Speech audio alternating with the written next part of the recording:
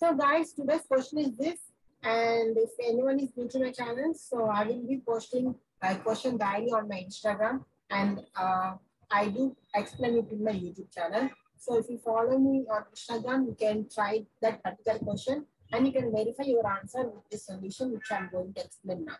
So today's question is this, and the answer for this question is 34,000. Okay. If you try this and you got the correct answer, my congratulations for you. So let us solve this. See, Uma is saving 26.2% of his salary. We know that income is equal to expenditure plus savings. So if income is 100%, if Uma is saving 26.2%, the remaining was his expenditure. So his expenditure was how much? 100 minus 26 is 74. 74 minus 2/3, 73 1/3. So this was his expenditure. But now his expenditure, what happened? Increased by 20%. So we need to increase this 20%. 20% is nothing but 1/5, right? So 73 1/3 of 1/5. I can write it as 73 by 5 plus 1/15. So 15. Please 219 plus 1/15. 220/15. 15. 220, 15 1, 15. 70, 15 4, 60, 10 is remainder. That is 14, 10/15. You can write it as 14 2/3. So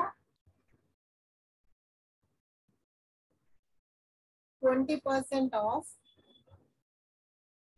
73 1/3 is equal to 14 2/3. So now we need to add this 14 2/3 to 73 1/3. So 14 2/3 plus 73 1/3. How much is it? 73 plus 14, 87. And 2/3, sorry, an ambulance.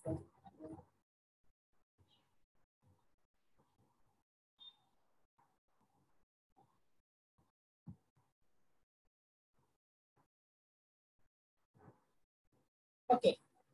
So 73 plus 14 is 87. And 2/3 plus 1/3 is 1, which means 88. Now, his expenditure is 88 and his income is 100%, expenditure is 88%. The remaining 12% will be his new savings. That new savings was given as 4,080 rupees. So,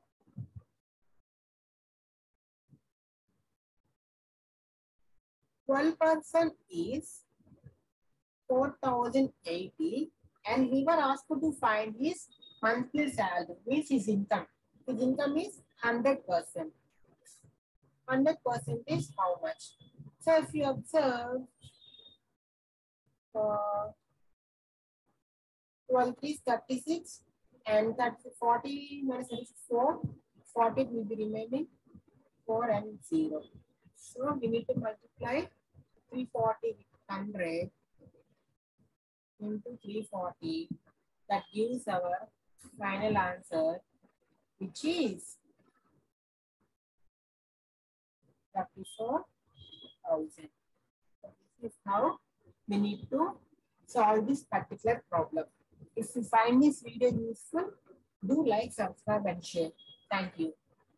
And don't forget to follow me on Instagram to practice these questions or to try these questions. Thank you again.